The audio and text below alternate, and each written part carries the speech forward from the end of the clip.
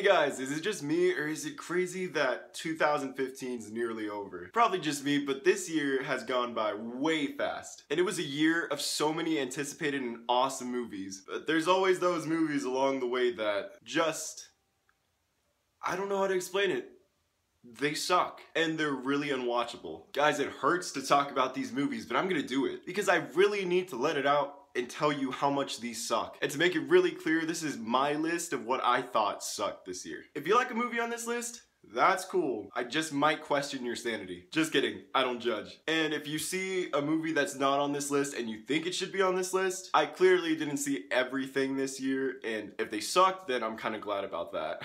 And yeah, after this, I'm gonna be making a top 10 movie list of the best movies of this year. But I thought I'd get this over with right now. Anyways, let's get started with some dishonorable mentions. And yeah, there are 5 other movies I thought that sucked almost as much as the ones on the list. Yeah, I almost died this year. Mordecai. Oh look, Johnny Depp is playing another eccentric character again, because we haven't seen that before. Oh, and it was a terribly written script too. Jupiter Ascending. I haven't fallen asleep at a movie theater in so long. Hitman Agent 47. Sinister 2, because sequels, we need that money. And lastly, Point Break.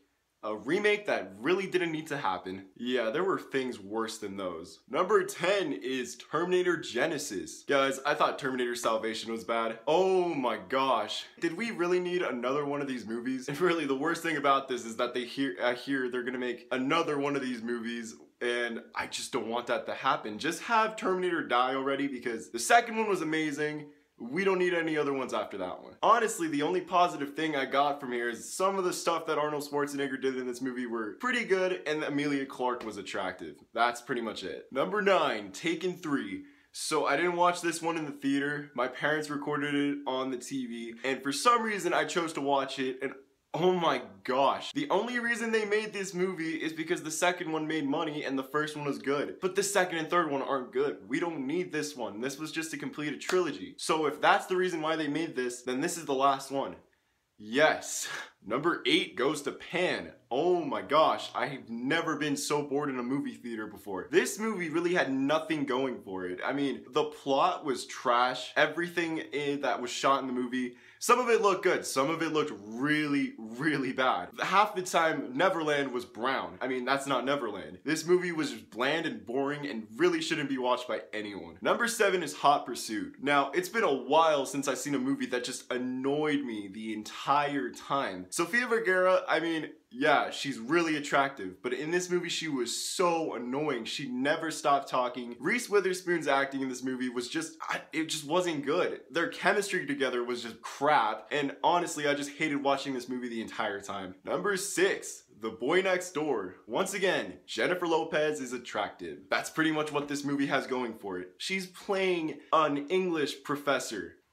There's already something wrong with that. And the story was just so bad, and it was so boring at times, and I just hated watching this movie. Number 5, Aloha. Oh my gosh. There were so many great actors in this movie, and they couldn't make this movie good. Like, all the acting in this movie was so bad. Emma Stone, for some reason, gave a really, really bad performance. Bradley Cooper wasn't doing that good. Everything in this movie just wasn't working, and I just hated the entire story. It's supposed to be like a cute little love story, and really the entire time I just want to kill myself. Number 4, Vacation. Now look, I really don't have anything against Ed Helms. I mean, I liked him in the Hangover movies, but I really don't like him. I don't know what it is. I didn't like him in The Office. I didn't like him in this movie. He's pretty much playing the character he played in The Office, and I never liked that guy. I mean, man, was this movie really crappy. I mean, the acting was terrible.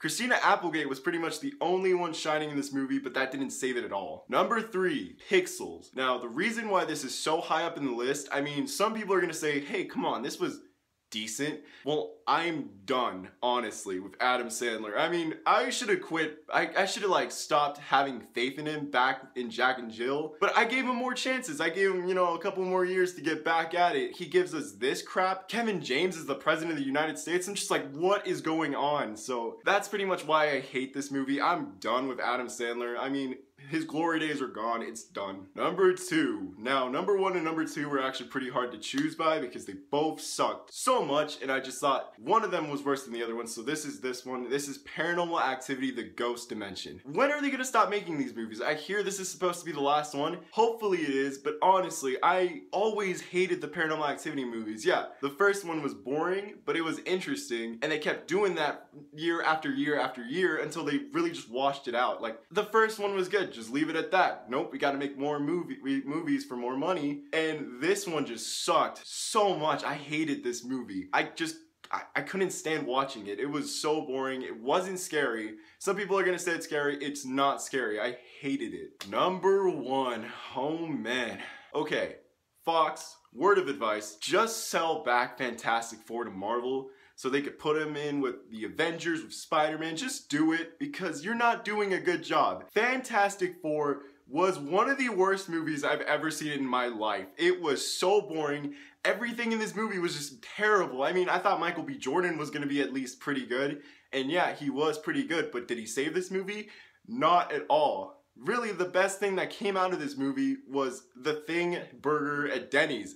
That burger was so good. I mean, I wish I could have that again. That's probably the only reason why I want Fantastic Four in theaters again, so I could get another Thing burger, but that's pretty much the whole thing this movie accomplished. This movie was just, oh my gosh, I hated watching it the entire time. It was boring. Nothing happened. The trailers really showed it off to be this really, really cool action movie. I went and watched it.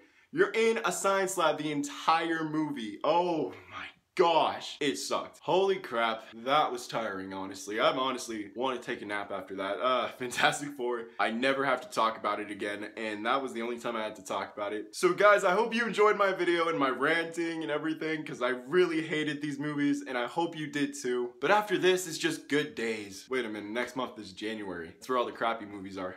Freak. But anyways guys, I'm gonna be making another video of my top 10 best movies of the year, and that's gonna end off the year, and we could go off to 2016 and hope for the best. Hope there's some more amazing movies. I know there's still gonna be some really crappy movies, but we'll see next year. Alright guys, I hope you enjoyed this video. Subscribe, share this video, like it, and I hope you really liked it. So yo, see you guys.